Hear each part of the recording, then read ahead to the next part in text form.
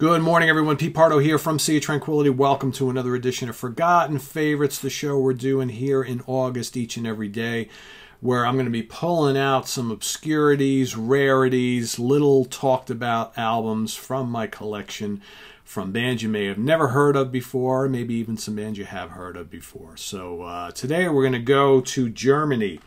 Going to go back to the 70s today, 1974. A band that only ever recorded this one album. Pretty damn good album. The name of the band is also the name of the album, Spektakel. Okay, that is spelled S as in Sam, P as in Peter, E, K as in Ken, T as in Tom, A, K as in Ken, E, L as in Larry. Spektakel.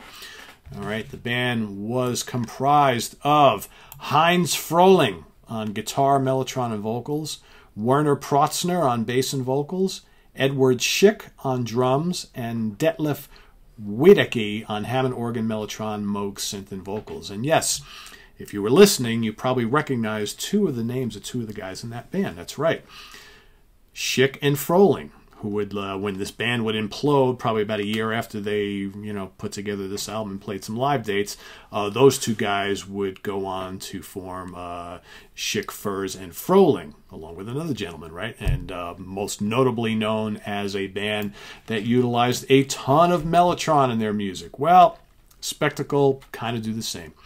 All right, as you can imagine, when you've got a configuration of mellotron, Hammond organ, Moog, Rickenbacker bass, and guitar, you're going to get some pretty cool sounds. So let's take a look. So first of all, the album artwork is pretty spectacular. This is the Laser's Edge issue of this, which came out in 1996. Job well done by Mr. Ken Golden and company. There is, hold on a second. There's the band right there. All right, pretty neat. So like I said, you got Rickenbacker, you got Gibson Les Paul, you've got the Moog and mellotron and Hammond, nice big drum kit. And then the booklet here, you've got, it's upside down first, a nice little essay about the bands, track listing, who plays on it, what they play, all that good stuff. Basically, this album was only 3 songs. With this reissue from Laser's Edge, you get 4. So it starts off with The Eternal Question, which is the kickoff track at 15 minutes and 32 seconds. Big, long, epic. The best way I can describe this band, they don't sound like a lot of their kind of krautrock brethren, other German bands of the time. They incorporate more traditional British progressive rock tropes, I think, in their music. So a lot, like I said, lots of mellotron, really creepy mellotron. So if you love like the first 2 King Crimson albums, In the Court of the Crimson King and In the Wake of Poseidon, maybe even a little bit, obviously it's right around the same time, maybe a little bit after, but the Lark's Tongues and Aspic era. All right, a lot of big mellotron swells at times. The Rickenbacker bass is kind of looping all over the place. Really good dissonant guitar work. There are vocals. They're predominantly big, long instrumental passages, but there are vocals. The Eternal Question also has some quirky, like little Gentle Giant-isms in places.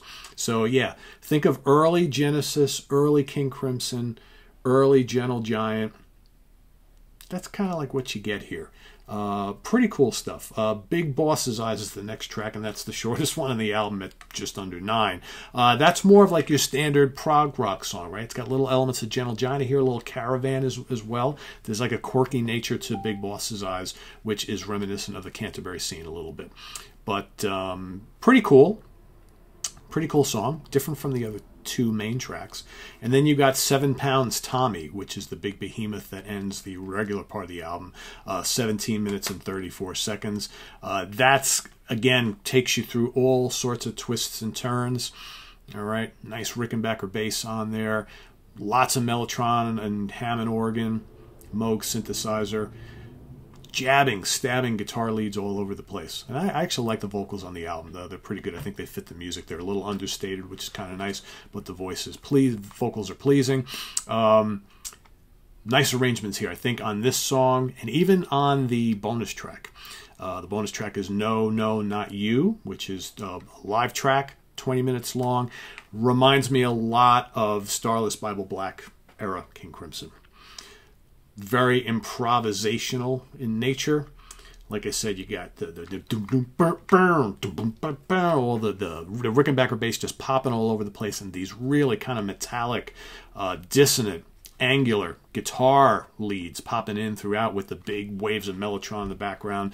They're using the mellotron in all sorts of different ways. At times it sounds like flutes and horns, and just really, really well done stuff. But that last track, the bonus live track, more of like an improvisational jam. Okay, so not as structured as the other three songs, which aren't tremendously structured, but definitely have a form about them and allow for lots of instrumental interplay, which is pretty cool. So I don't know, I dig this. I remember buying this when it came out and really liking it a lot. It's one of those things that, I've got so many of album CDs like this that every now and then it's cool to go through the shelves of the closet and saying, oh, I haven't heard that in a while. Then you put it in and you remember what you loved about it initially. So my guess is there's going to be a lot of folks out there who have never heard of this kind of one and done band. But if you're familiar with Schick, Furs, and Froling, this is kind of where that all started. So pretty notable for that. But even, like I said, even if you like early Genesis or King Crimson, and a little bit of Gentle Giant, maybe a little of the Canterbury scene thrown in, this is really cool. Very different from some of the other German bands that were around at the time. So pretty notable. So there you have it. Spektakel, self-titled from 1974. Check it out. Please go and grab a listen to this wherever you do that and come back and report. Let us know what you think. If you've never heard this band before, don't just say, I've never heard of these guys before, and then don't do anything with it. Come on, go out and investigate.